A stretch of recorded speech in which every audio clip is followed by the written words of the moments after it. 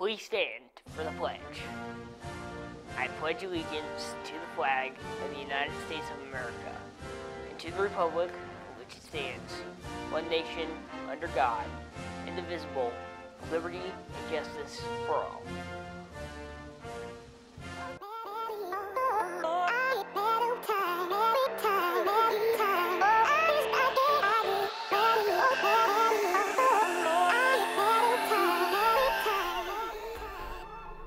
Top of the morning, hot dogs. It's Friday, Junior. Happy Thursday. Let's go to Morpheus.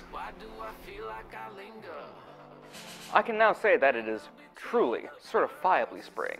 Yesterday I went out to my car and my Powerade was warm. That's the first time this year. If you want to follow my footsteps and have some warm Powerade today, you'll get it, as we're already at 54, and it's only up from here, as we'll get up to 72, then drop down to 57 tonight. Now, as you saw as you walked in, it's rather sunny out there, and that will continue into the night, albeit with a few clouds sprinkled in here and there. The main story today will be the wind, although it's not too bad. It will be from the northeast between 20 and 30 miles an hour. Ricky?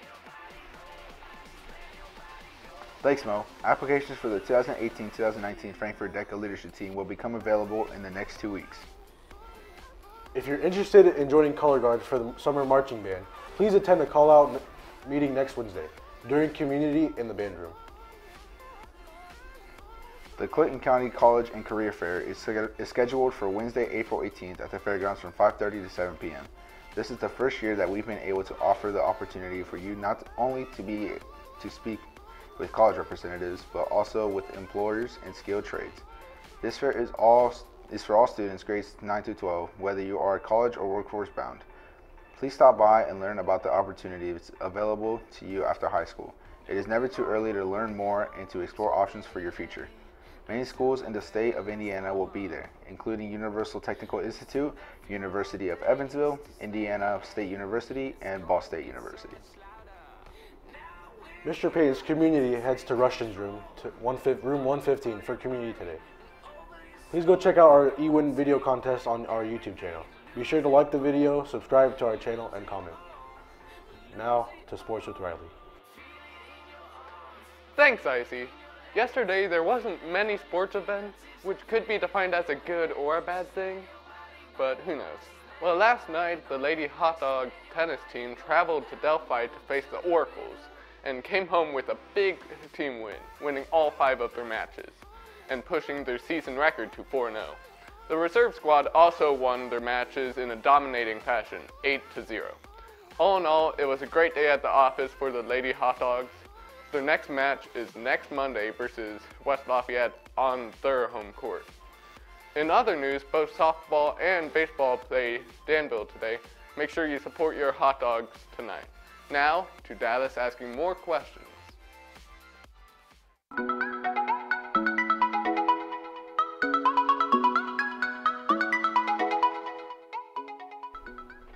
Hello everyone, and welcome to Dallas Asks.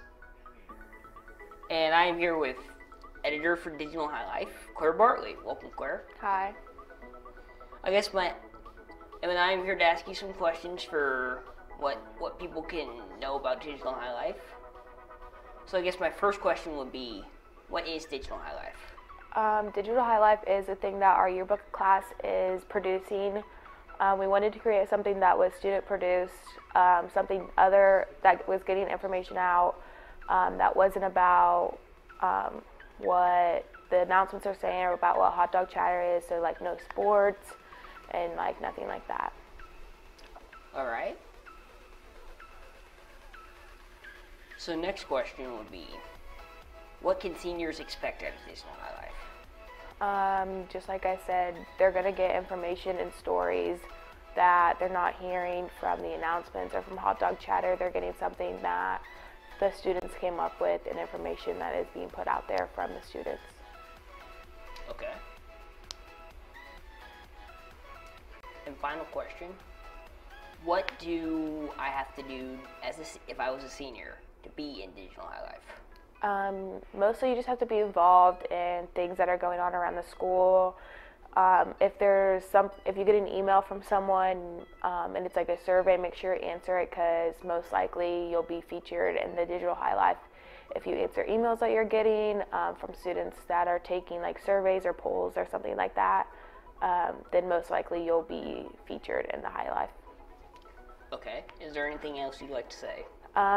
Yes, seniors need to answer their emails because if you want to be a part of like Who's Who and Wills and Memories, we have sent emails out about that, so that is really important that you answer your emails for that. And then that's all. Thank you for coming, Claire. Yep.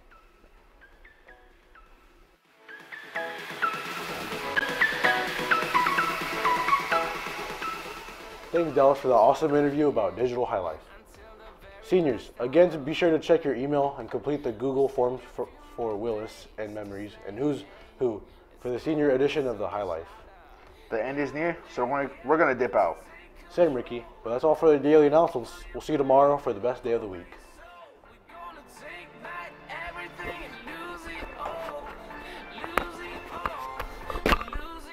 This has been a NASCAR is a Real Sport production.